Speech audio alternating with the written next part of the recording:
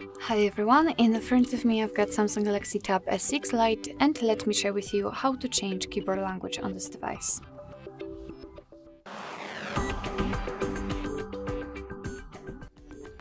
So first of all we have to open the keyboard, so just open the app which will provide you with that, like the messages, notes, the browser, whatever, just have the keyboard on the screen. Okay, so maybe not messages in my case. Let me go back and open, I believe those are notes. And here. Okay. Alright, and as you can see, we've got the keyboard here. So all we have to do right now is to enter the settings which are on this panel. So let's tap on them and tap on the languages and types. Here we've got only the language, so let's tap on manage input languages, and here we've been transferred to the list of available languages from which we can choose. Basically we've got a small amount of them which are currently kind of installed on this device, so you can only tap on this switcher. If you cannot find yours here, then it will for sure be on the available languages. However, you will have to download it, but no worries, just tap on this oh my god, this download icon and you will be able to apply it. Let me maybe show you the Arabic one. Just tap on it and as you can see it will be downloaded and it will immediately basically be applied here and it is turned on. If you want to turn on something from those, just tap on the switcher and it will be also active, of course. I will leave only Arabic active. So now we can go back and before we will actually enter the keyboard to show you how it looks like, because it will have some differences.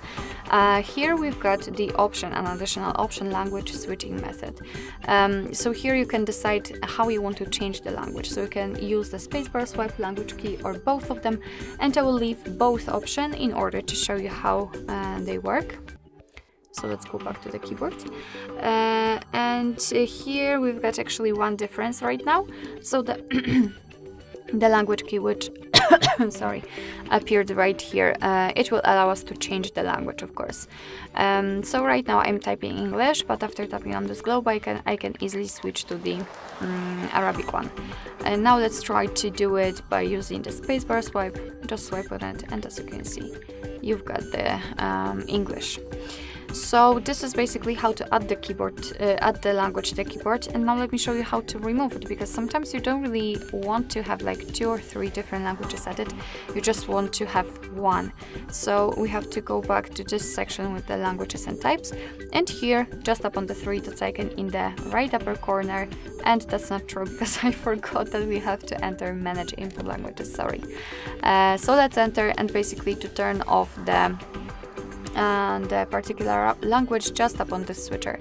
And from now on, after getting back to the keyboard, we can see that